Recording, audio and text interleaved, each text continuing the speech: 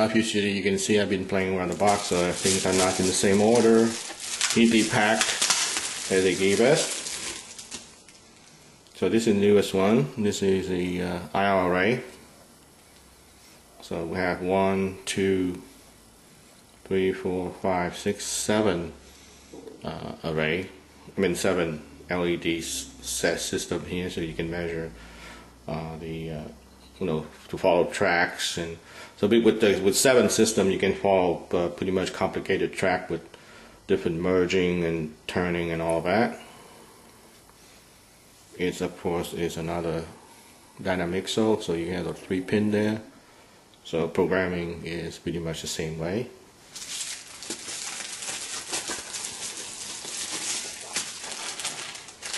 And then you have the usual bags of nuts and bolts. So, well, you got the fuse here,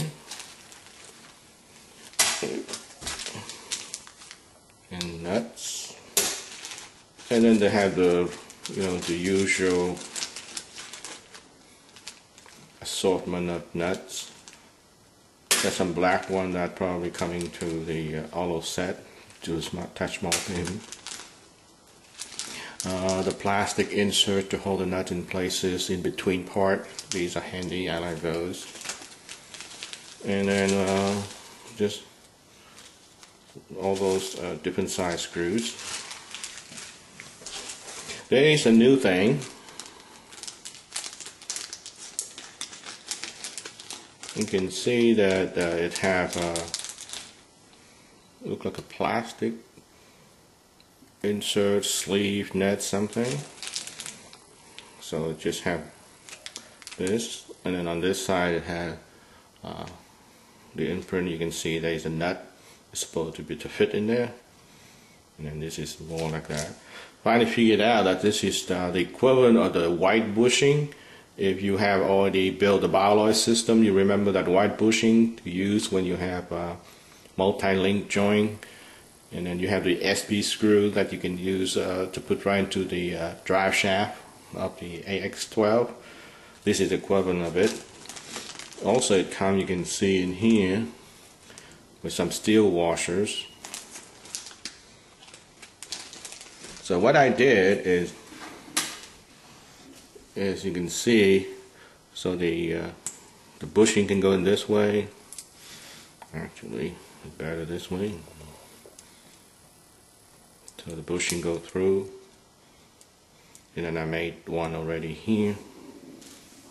So we can see, so that's where the steel washer goes. The panhead screw goes through, and on this side, you put a nut in and you can lock it. And essentially, you can do pin joint very securely this way.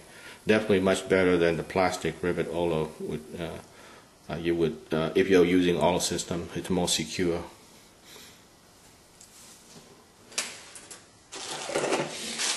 Talking about the rivet system, they give a back rivet, and with the rivet, of course, we're going to need the rivet tool.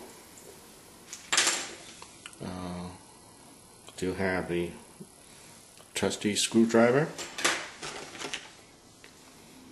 They give a USB cable now, so you can see that you can use your USB port from your PC directly. You don't have to buy the USB to dynamic SO dongle anymore.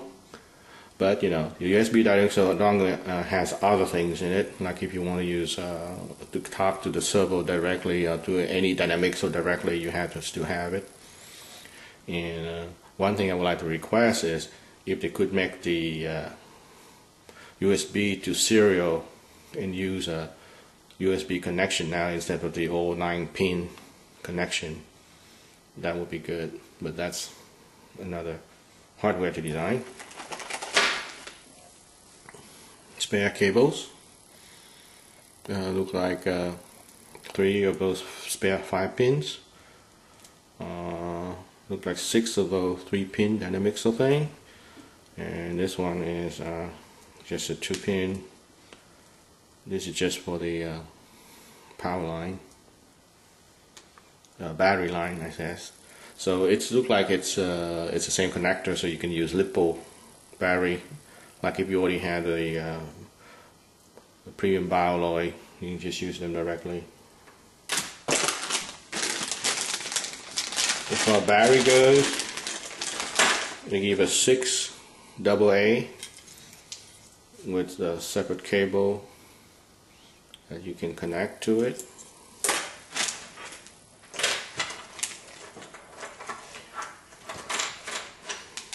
This has a parallel board connector. This way we probably read it easier. So 6 of the AA can go into these 6 here, and then they have a little tab on this side, and you can see it says 6 volt. So you plug here, you only use the first 4 AA, so you can 6 volt.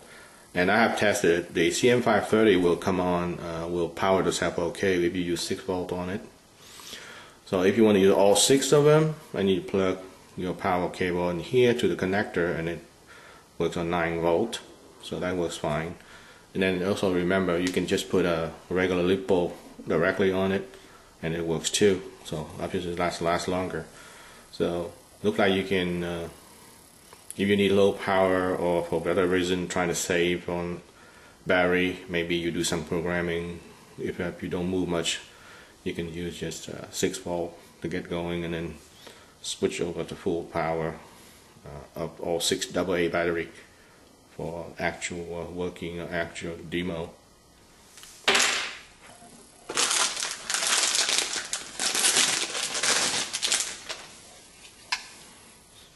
CM530 look very similar to CM510, except you have the label, mode, start, up, down, left, right, power, fuse in the back, regular. As far as power goes, you can use the power supply directly into here, the AC power supply directly here, and then you can see the 2-pin Molex connector type, I guess. So you can put a regular LiPo here, or the system that they have for 6 of the AA. And then you have one of the dynamic support. This one is for the either Zigbee or Bluetooth. You want to have to buy them separately, looks like. And then you have the USB connection to go to the PC. Oh, by the way, although USB have enough power to power this from the PC itself, that feature is not available on this one. You still need to have battery here or power supply here to turn on the CM530. And then you have your regular on the input output on the side, 2 of the 5-pin, 1 dynamic so, 1 dynamic so, the number 3, number 4 for the 5-pin, and another dynamic so, and then number 5 and 6 of the 5-pin, and then dynamic so. The sticker to hold the nut, I never found much use for those. And we have a little container, you can put your rippets in there. These are pulleys and other kind of parts. These are the pretty much the auto part.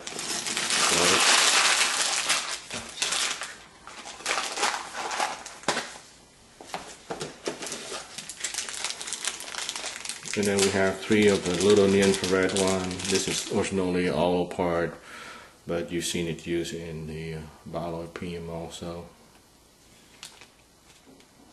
Very short range, much more unstable than the AX1. If you want serious NIR sensor, you'd have to buy that DMS.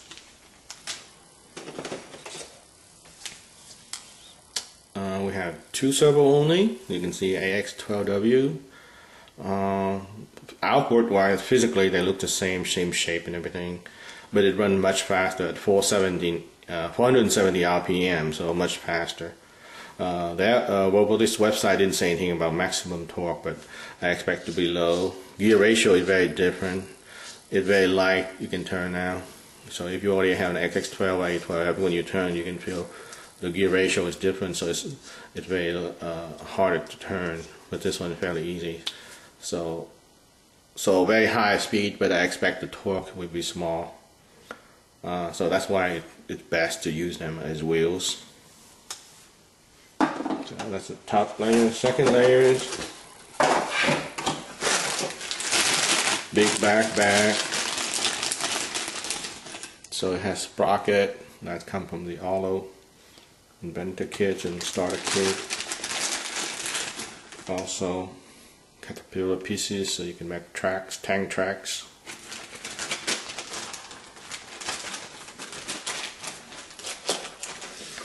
And then you have 2 rubber tires, look really nice.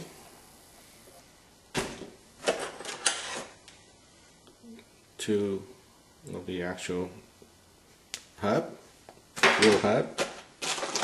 And then if you are using only Bioloid system, you recognize all these parts.